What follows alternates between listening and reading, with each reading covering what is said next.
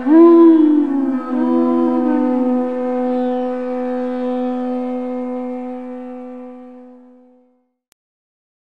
we're reading from Srimad Bhagavatam, 10th Canto, Chapter 5, Text 19. Gopan Gokula Rakshayam Nirupya Maturam Gataha Nandakam Sasya Varshikyam Karam Datum Kurudvaha. Gopan, the cowherd men, Gokula Rakshayam, in giving protection to the state of Gokul. Nirupya, after appointing. Maturam, to Mathura. Gataha, went. Nandaha, Nanda Maharaj. Kankshasya, of Kamsa. Varshikyam, yearly taxes. Karam, the share of profit. Datum, to pay.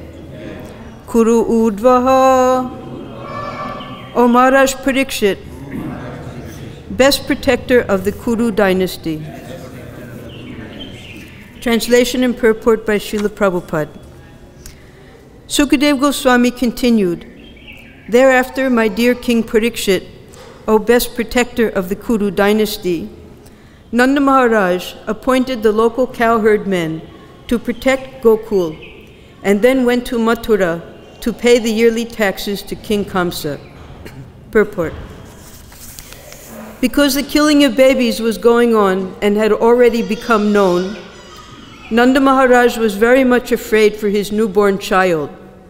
Thus he appointed the local cowherd men to protect his home and child. He wanted to go immediately to Mathura to pay the taxes due, and also to offer some presentation for the sake of his newborn son. For the protection of the child, he had worshipped various demigods and forefathers, and given charity to everyone's satisfaction. Similarly, Nanda Maharaj wanted not only to pay Kamsa the yearly taxes, but also to offer some presentation, so that Kamsa too would be satisfied. His only concern was how to protect his transcendental child, Krishna. Om Ajnanatimurandasya Jnananjana Salakaya Chakshurunmilitam Jena Tasmai Shri Gurave Namaha. Nama Om Vishnu Padaya Krishna Prashtaya Bhutale Shrimate Bhakti-vedanta Swami Iti Namine. So Nanda Maharaj had just completed the fabulously gorgeous birth ceremony of his son, Sri Krishna. But he had a responsibility to go to Mathura to pay the yearly taxes. And he decided he would do that after completing the birth ceremony, which took quite a few days. Now, Vasudeva on the other side of the Jamuna was anxiously waiting for Nanda Maharaj, because Vasudeva did not know yet whether Nanda Maharaj understood that he had kidnapped the daughter and put in place his son, Sri Krishna, Vasudeva. So after Nanda Maharaj paid the taxes, he came to stay in one place temporarily, and Vasudeva immediately went to see him. And Vasudeva told him that you're elder age now, all these years you didn't have any children. Now by the grace of the Lord you have a son.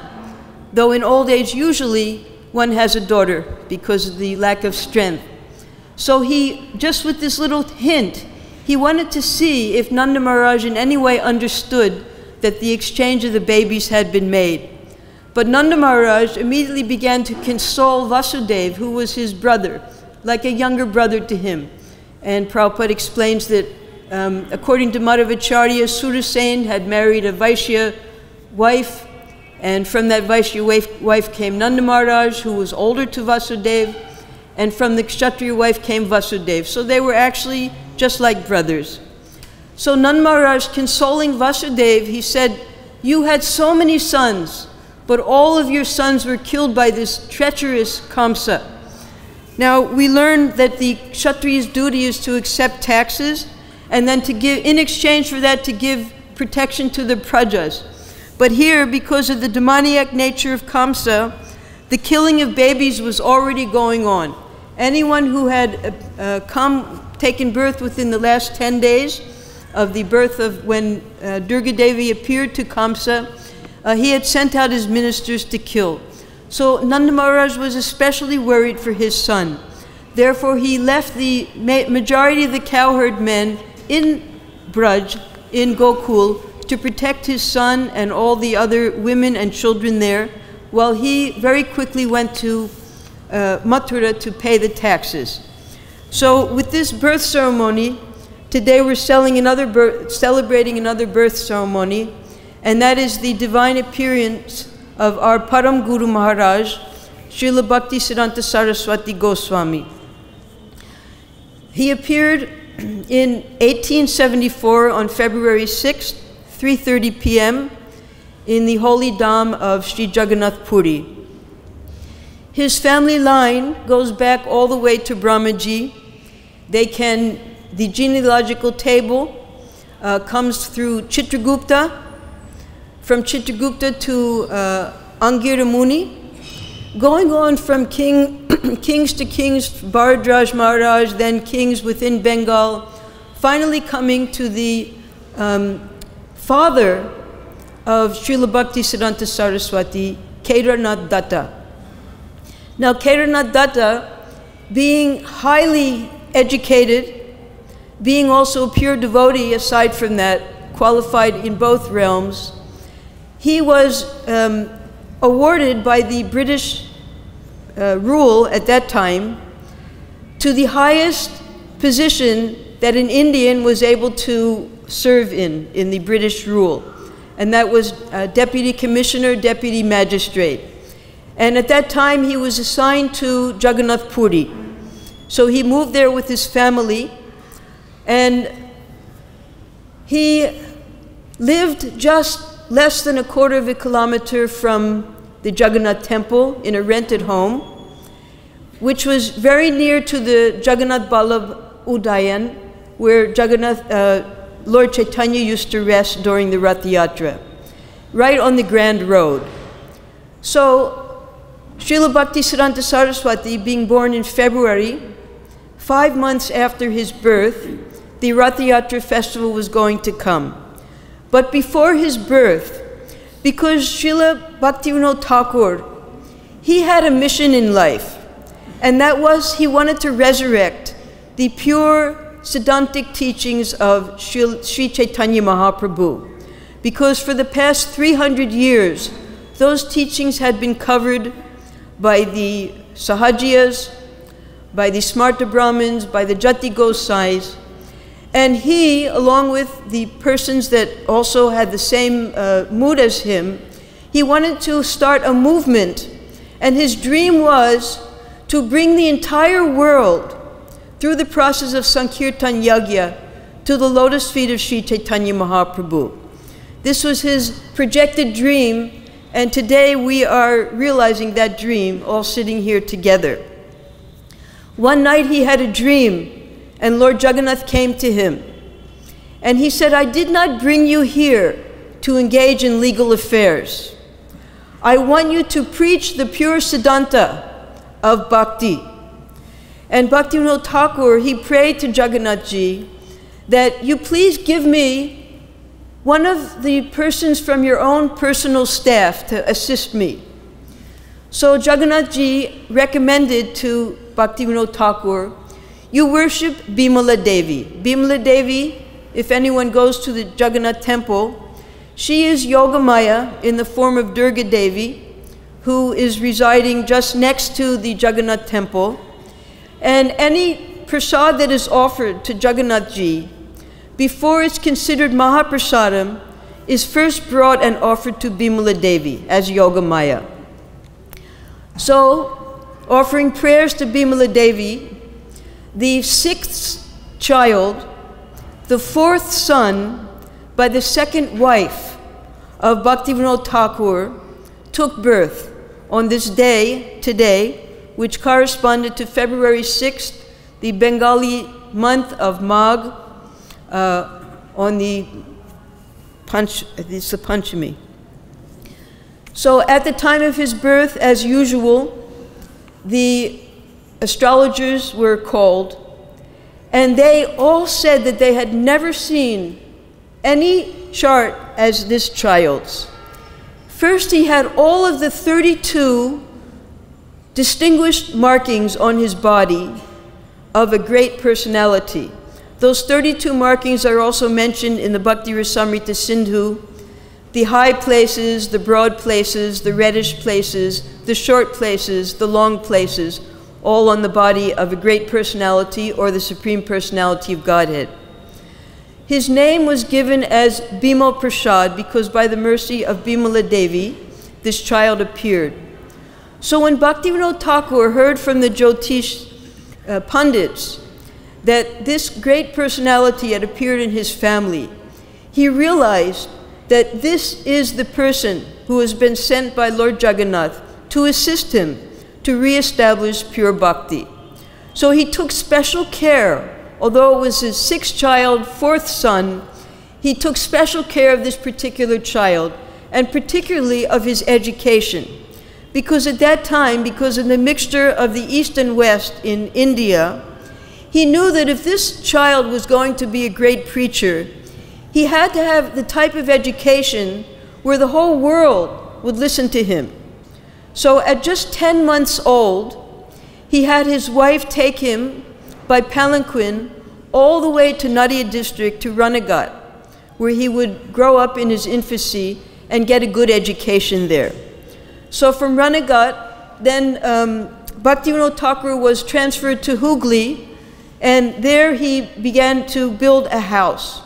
So as at that time Bimala Prasad grew, he was brought there to Calcutta to get a good education in fine schools. When he was just 7 years old, he had already memorized the entire Bhagavad-Gita, and while Srila Bhaktivinoda Thakur was constructing a house, while they were digging to make the foundation of the house, he discovered a Kurma Shila there.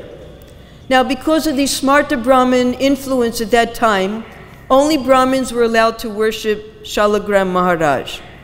But seeing the qualities of this child and the affection that the child had for the Shila upon seeing the Shila, he decided to give the Shila to Bimal Prasad. At the same time, he decided to initiate him into the Harinam chanting of japa, and also to give him a Nrsinga mantra. This was at age 7. So from the age of 7, he was taught to apply tilak, which he always did from that time. He was chanting on japa mala, and he began the worship of Kurmadev. Now the acharyas say that this worship of Kurmadev is very important because at the very end of the Srimad Bhagavatam, Sukadev Goswami, he invokes Kurmadev just before he starts to give the listings of the different numbers of verses and things like that. When he's finished speaking the message of Bhagavatam, he invokes Kurmadev because when Kurmadev was sitting beneath the Mandara mountain and the churning was going on, the sharp rocks were scratching his body, and he was getting pleasure from that. And he was breathing very nicely in and out. And that breathing is what the ocean is, the coming and going of the tides. And if we meditate on that breathing, we become peaceful and we can remember the Supreme Lord, because from there all of the Vedas are coming, the breathing of the Lord. So that's the first significance of Kurmadev, that he was invoked at the end of Bhagavatam. Also, Kurmadev, according to the Shastras, he is the deity of the Adbhuta Ras. Adbhuta Ras is the Ras of wonder, and all of the Leela of the Supreme Lord are combined with this Adbhuta Ras, and particularly the Leela of Sri Chaitanya Mahaprabhu. Srila Krishnadas Kaviraj, he uses so many words meaning Adbhut, in the Chaitanya Charitamrita to describe the different pastimes of the Lord. So there also Gauranga Mahaprabhu is present in this Adbhut Ras of Kurma Dev.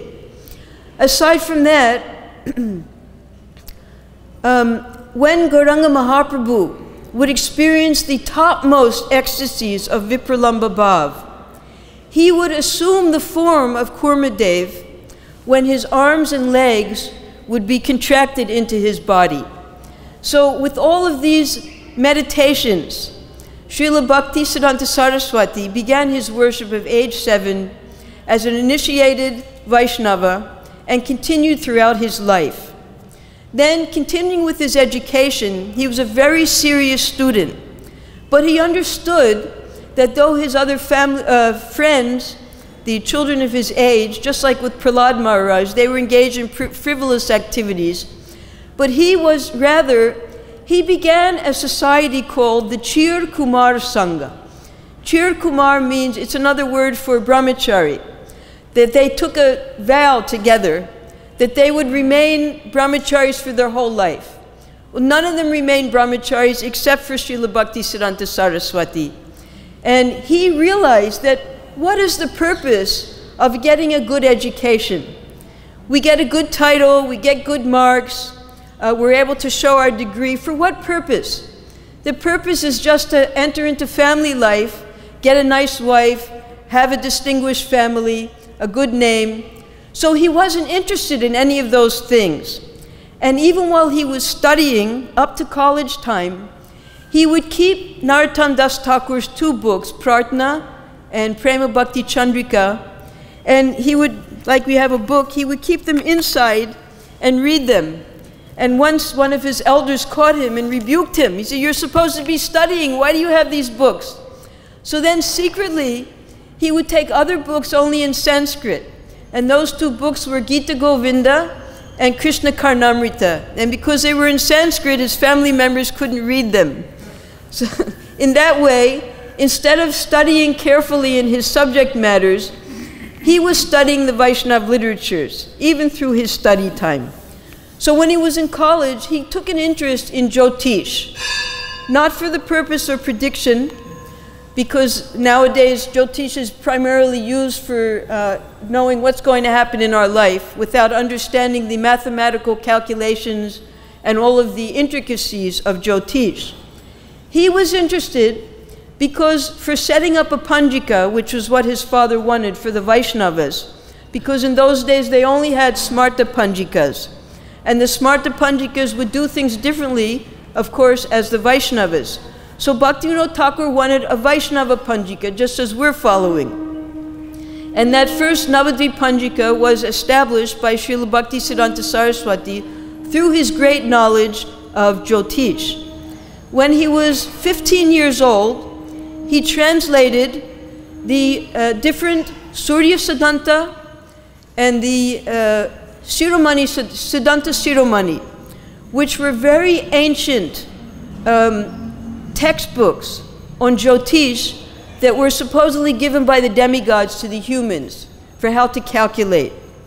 So because of this great work, he was awarded by the Jyotishas at that time, because the Siddhanta means the Jyotish literature.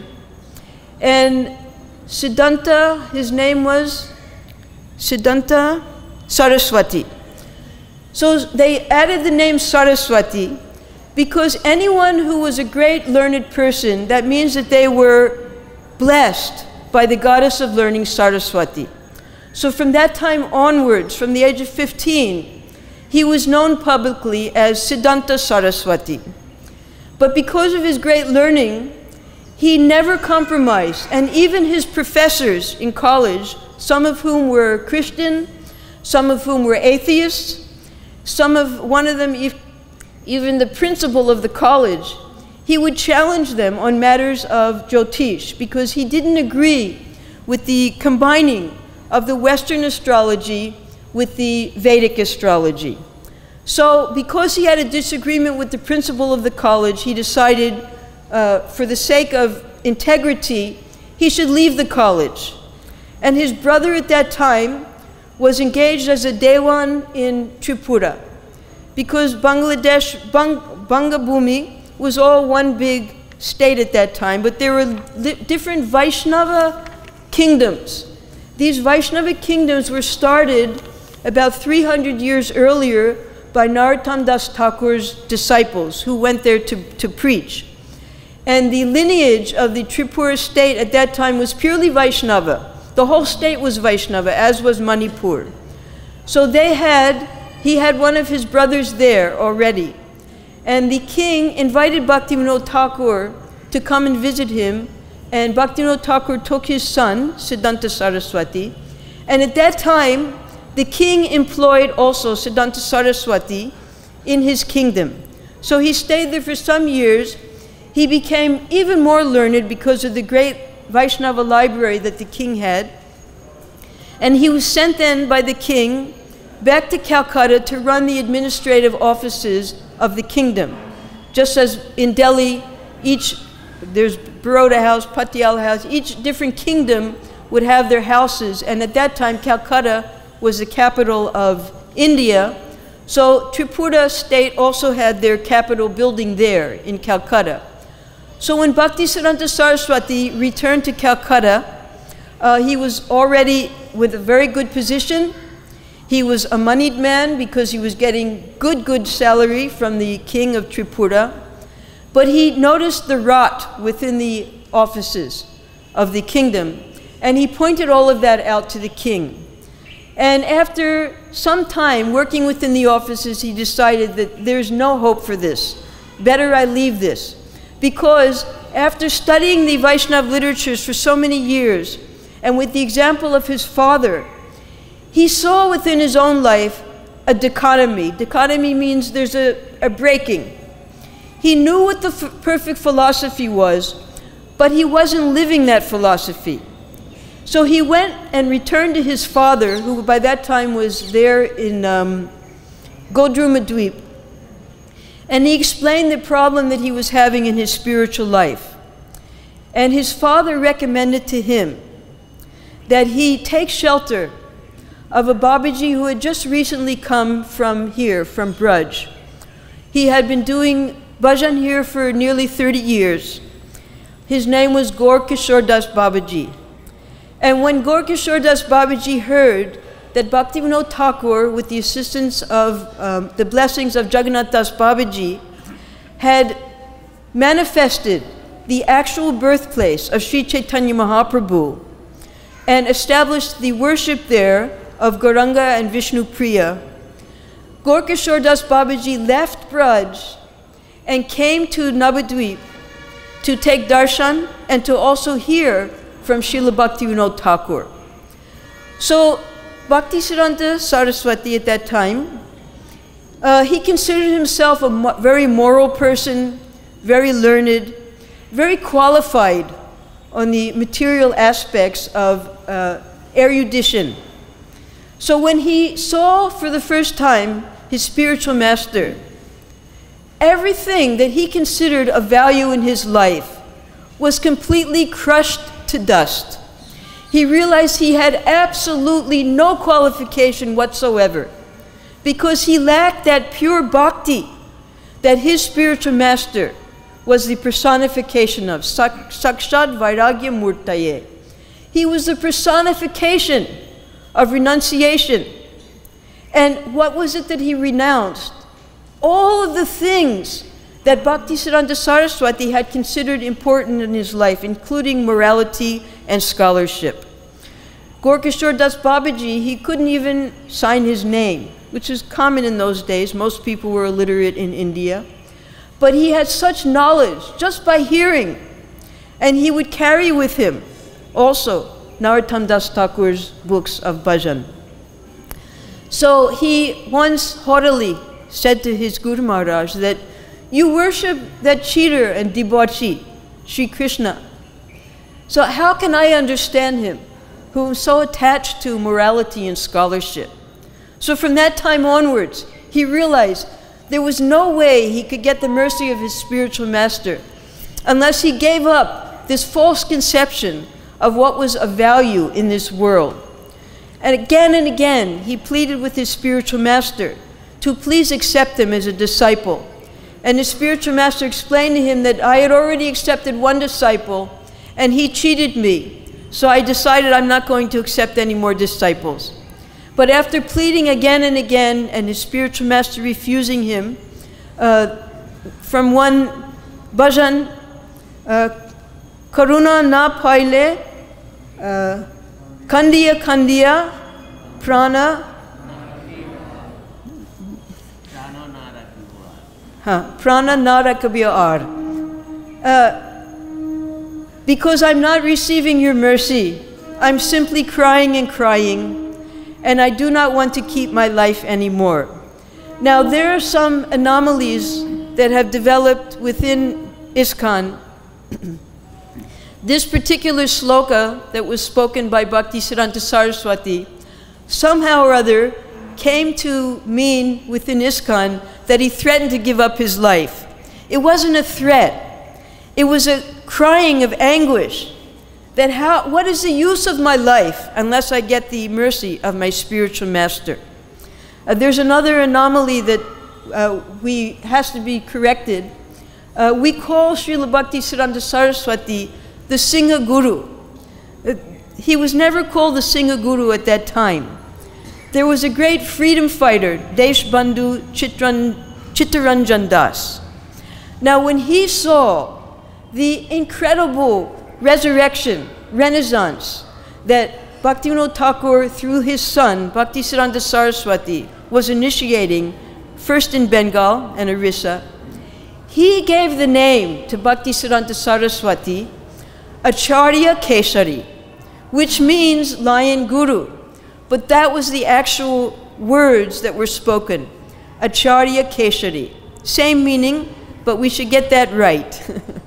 Because sometimes over the years, because even the biography, we were very fortunate for the case of Srila Prabhupada. Immediately after his disappearance, we had tape recorders in those days, and there were interviews. People went around all over the world to get the interviews. So within a few years, we were able to receive Sri Prabhupada Lilamrita. But that didn't happen in the case of Srila Bhaktisiddhanta Saraswati. And it took many, many years to unravel. You would hear the same Leela, but from so many different perspectives, it wasn't even possible to understand what the truth was. For instance, after having taken initiation, there was one educated young man who came, he was looking for a guru, and when he met Srila Bhaktisiddhanta Saraswati, because he had been given the assignment by his father to develop the Yog Pit. So he was busy in acquiring land, taking care of the finances, establishing the temple, finding manpower to take care of the temple. And when this young man saw that he was engaged in all of this administrative work, he rejected Bhaktisiddhanta Saraswati. And then he went to his guru, he jumped over him, went to his guru, Gorkishore Das Babaji, and stayed close to him in another latrine. And he wouldn't allow Bhaktisiddhanta Saraswati to even come and see his guru. So this particular person, he's called one name in one story, one name in another story. Finally, Gorkishore Das Babaji himself voluntarily put his feet on the head of Bhaktisiddhanta Saraswati in front of this young man and completely exposed the misdeeds that this young man was doing. That all of the offerings that were coming for Gorkishore Das Babaji, that he wasn't accepting them, but this young man would take them and eat them himself. And with the strength he was getting from all those milk and fruits and everything, at night he would enjoy with other people's wives. So all of this was known by Gorkishore Das Babaji, and he exposed this so-called follower of his openly. And then some say that he went home and got deathly sick and married. Others say he became a tantric. So it's very hard to unravel all of these stories. But we have the writings of Srila Bhaktisiddhanta Saraswati. So basically his life was broken into 3 different eras. One was his student life, which was before the time that he met his spiritual master. And then after his spiritual master, by the influence of Vairagya Murti, Gorkishore Das Babaji, he took to bhajan. And that bhajan was very severe. He was performing already, on the example of Jagannath Das Babaji, the full Chaturmasa Vrat. The gogras he would eat only once in the evening, rice that he had cooked himself, but he was becoming sickly from that. So his father requested him not to do that. But when he learned from his spiritual master about bhajan, he took a very severe vow, and that was he would do Shatakoti Nam, and that is to chant 3 lakhs of the holy name every day until one completes 1 billion names of the Lord. And he hoped that through that he would get inspiration to fulfill the desires of his father, who wanted him to preach Shuddha Bhakti. So this took him 9 years and 4 months to complete. But he did not just sit and chant bhajan. During that time, he was called by his father. His father had become a little ill, and when he was called for debate with the Smarta Brahmins, because he couldn't attend, he sent his son, and he was able to completely defeat, through debate, Shastric sources, how anyone can become a Vaishnava. It's not that only you have to be a Brahmin and then as a Brahmin you become a Vaishnava. Anyone could become a guru. And through this Shastric evidence, he was able to defeat the Smarta Brahmins. Because the Smarta Brahmins were defeated by Shastra, they then went on to attack Chaitanya Mahaprabhu, because it was Chaitanya Mahaprabhu who first established this principle that anyone could become a Vaishnava. He made Haridas Thakur, who was born in a Muslim family, as the Namacharya, just as an example. So then they attacked Chaitanya Mahaprabhu, that he's not mentioned anywhere in Shastra, that actually he says he's a devotee, he's not the Supreme Lord. And again, for the second time, he was able, Bhaktisiddhanta Saraswati was able to defeat them. So his preaching was going on very strongly, even while he was doing his vrat. He also went to Puri and did bhajan there with the blessings of his father. He also took a tour of South India. Now in South India, he saw, because in South India there are still pure sampradayas, Vaishnav sampradayas, that of the Sri Sampradaya and the Madhav Sampradaya. And he saw that within the Sri and Madhav Sampradaya there were sannyasis. There were no sannyasis in the Gaudiya Sampradaya. At that time there were Babajis, but even the Babajis, primarily, many of them were Sahajiyas. So he decided that our Gaudiya Sampradaya requires sannyasis. And he studied very carefully the Sri Sampradaya, the Madhva Sampradaya, and also the Shankara Sampradaya, the Mayavadis. Because in order to defeat someone, you have to enter within and understand what their weak points were. So while he was in South India, he studied these three doctrines. And then when he came back, in 1914, his father disappeared. And soon after that, just over a year later, his Guru Maharaj disappeared. And then he was completely alone, 1914, 1915. Completely alone in the world. Who was he going to take inspiration from? His 2 mentors had disappeared. Who was he going to show his writings to? Who was going to give him orders how to preach? So for 3 years, he did not feel qualified to carry on the orders that his father had given him. His father, at that time, after his father disappeared, he was praying for some guidance.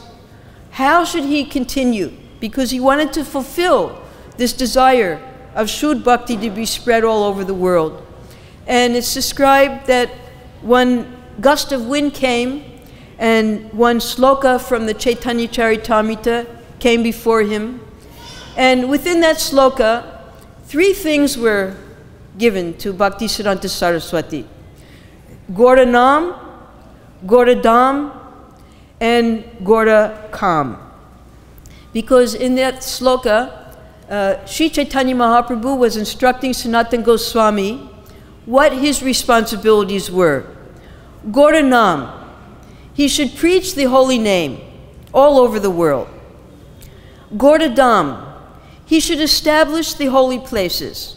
So that was what Bhaktivinoda Thakur was doing. He was establishing the Yog Pit in Mayapur. And there was great opposition from the Kulina Brahmins, from those in Navadvip, who established there as the birthplace. So at every step, there was struggle. So Gaura Nam, Gaura Dham, and Gaura Kam. Gaura Kam means what was the desire of Sri Chaitanya Mahaprabhu. And we know that was the desire that his name be heard in every town and village of the world. So with these three directions, he then in 1918 decided that he would accept the order. He would be the first Vaishnava sannyasi within the Gaudiya Vaishnava Sampradaya. And because there were no other sannyasis in this Sampradaya before him, he placed a photo of his Guru Maharaj and took the danda and accepted the sannyas order. At the same time, he established the temple of Gandharvika Giridhari in Mayapur. And by the establishment of that temple, he began the Gaudiya Math. Now, the name Gaudiya Math came afterwards because what Bhaktivinoda Thakur had established was the Vishva Vaishnava Raja Sabha. To Vishva Vaishnava Raja, the Vaishnava Raja is who? That's Sri Krishna of the whole universe. And the Sabha means for establishing pure bhakti to Sri Krishna.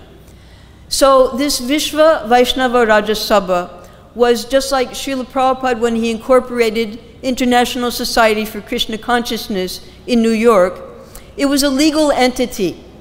So that was the name of the legal entity of all of the places that Bhaktivinoda Thakur wanted to establish and did establish. And as Bhaktisiddhanta Saraswati established centers, that was also the name. But because it was the teachings of the Gaudiya Vaishnavism, publicly it was called the Gaudiya Maths. And that was how this name Gaudiya Math came about. It was a public acceptance. But the actual name was Vishva Vaishnava Raja Sabha. So Bhaktisiddhanta Saraswati, he was already at that time accepting disciples, and he saw from without 5 major enemies that he had to defeat on the philosophical level. He saw the Smarta Brahmins that felt that they had the whole hold on Vaishnavism. You couldn't become a Vaishnava, you couldn't take Diksha except through them. He saw the Jati Gosais, who were the descendants of the disciples of the 6 Goswamis. We have them here in Vrindavan also. In Bengal it was very prominent. They had complete control of the temples, so that no one could worship even the Supreme Lord except through them. You had one of the enemies was the Bhagavatam reciters, the professional reciters, who had taken, these are the very things, you couldn't take Diksha, you couldn't worship, you couldn't even hear Srimad Bhagavatam purely. Only through these Bhagavatam reciters who were using this as a profession to maintain their families. So they were considered also as enemies. Then you had the Apasampradayas who were identified by Bhaktivinoda Thakur. They all had to be thoroughly smashed. And on top of that, you had the Mayavadis, you had the atheists, and you had those who were trying to establish the Western theology and Western ideology as superior to our Vedic culture. So he had many external enemies who he had to fight. And now he was collecting an army of Vaishnavas who he was training from within this Gaudiya Math to help him. He would send them out. Now, if there's a wonderful anthology compiled by our godbrother Sri Bhakti Vikas Swami. It took him many years to compile. And if anyone takes the time to read that, you'll see that the challenges that were there at that time when Bhaktisiddhanta Saraswati established his society, the exact mirror image are the challenges that we have here within ISKCON. And how he solved those problems are a great source of inspiration for us. For instance, within the society, within the temples, there were also conflicts. There were also problems. I won't name all of them because there's so many, so many problems, but there were some major problems that we still experience within ISKCON. One was, there was a division. There was an administrative class of disciples, and there was an educational class of disciples. And they would fight with each other who is more important and who is doing the greater service to their Guru Maharaj. So the administrative class, they would take care of all the managerial work, the finances, establishing the temples, and then the other side, they would take care of all the preaching work. So Srila Bhaktisiddhanta Saraswati, he said that the administrators, they are my Vapu, and the preachers, they are my Vani. But we must always remember that the Vapu is there to support the Vani, to serve the Vani. So all of these temples, all of this administration and management is being done simply so that the preaching can go on. Then he had the problem of the brahmacharis and the sannyasis. Now the sannyasis, although they were meant to be thoroughly renounced, there was something that Srila Bhaktisiddhanta Saraswati termed as babugiri. All Bengalis know what babugiri means. It means being the master. So he gave so many, 18 different points, how we have to get rid of this babugiri mentality if we're sannyasis. Sannyasi means we have to serve everyone in the mutt. We are the servants of all the people in the mutt. He said they're not allowed to get extra milk. They're not allowed to have extra special cooking arrangements for themselves. They're not allowed to have servants. They're not allowed to have people massaging their feet. So many restrictions he gave just to stop this mentality, because what was happening was the brahmacharis wanted to take sannyas just so that they could get all these extra facilities. Now, does that sound familiar? So all of these problems were right there from the very beginning. Then there was the conflict between the Mattavasis, people living in the temple, and the Grihastas. Grihastas would say, well, we're supporting the temple. We're very important. And the Mattavasis would say, yeah, but you're not doing any service in the temple. You're just giving some money. And then you come and you want to take all the prasadam. So they were always going on like this. So how did Bhaktisiddhanta Saraswati solve this? He said that any grihasta who's living outside, according to the Shastra, and he quoted different slokas, anyone can serve the Supreme Lord. It doesn't matter what their varna is, it doesn't matter what their ashram is. But if you're a grihasta living outside and you want to take prasadam in the temple, you must do service in the temple. So very simple solutions Srila Bhaktisiddhanta Saraswati gave for all of the problems that we have inherited through our Guru Maharaj's service. Now, another thing was his chastisement. Now, Srila Prabhupada learned everything from his spiritual master. And Srila Prabhupada liked very much the words that Srila Bhaktisiddhanta Saraswati would use when he chastised his disciples. He would say, rascal, foolish, stupid, and the disciples would consider that to be a blessing. They would say, there are two sweet things, Prabhupada dal and Prabhupada gal. Gal means scolding, right? His chastisement. So whenever they would get chastised by Srila Bhaktisiddhanta Saraswati, they would run and tell the other godbrothers, that, oh, he just chastised me, and they would share that because they knew that that was a blessing. They knew that if they were being chastised by their Guru Maharaj, it means he accepted them. But some of the higher-ups, he would not chastise them directly by calling them names, by yelling at them.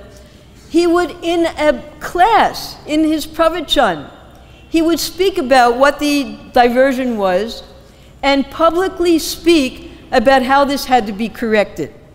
So no one was bereft of getting that sweetness of the chastisement of the spiritual master. If anyone fell asleep in Bhagavatam class, he would yell at them. He would say, I have invited all of the acharyas. I've invited Srila Bhakti-Vinod Thakur. I've invited Gaur-Kishore Das Babaji. And you're sleeping. And if they see you sleeping, they'll all go away. So wake up. Then another time he said, when someone was sleeping, he said, take him and throw him into Radha Kund. Now this was the Radha Kund that he had manifested there at the Yog Pit in Navadvip. Because as a pure devotee, he had the vision that all of the acharyas aspire for. He saw the non-difference between Brajadam and Gauradam. So with his vision, through his, after chanting 1 billion holy names of the Lord, hopefully, he was able to see Gauradam as non-different from Brajadam. So he established all of those places around the Yog Pit as non-different from the places in Brajadam. So that's why there's also a Radha Kund there. Now, in front of the temple that he established at the Yog Pit, he also established what's called a Natya Mandir, which is an open place where one carries on the Sankirtan in front of the deities. And he said that at that Natya Mandir, there should always be the Sankirtan Yagya going. So generally when we think of Yagya, we think of a fire. So that fire, now fires have different tongues. That's when they flare up. He says that this Sankirtan Yagya has 7 tongues. And these 7 tongues are, he took the first sloka of Chaitanya Mahaprabhu's Sikshastakam. He said one of the tongues is Chaito Darpana Marjanam. And then he went through the entire sloka up to Pratipadam Purnamrita Svadanam. And how these 7 tongues of Sankirtan should always be burning within this Natya Mandir. So in that way we can meditate on the teachings.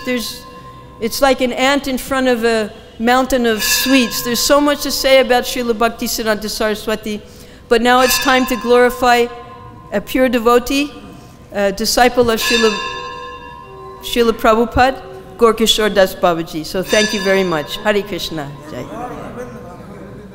What did I say? Oh, excuse me. Gaur Govinda Maharaj, our dear godbrother, who joined here as a bhakta, got initiated here, and then was sent by Prabhupada to Orissa to begin the preaching there. Hare Krishna.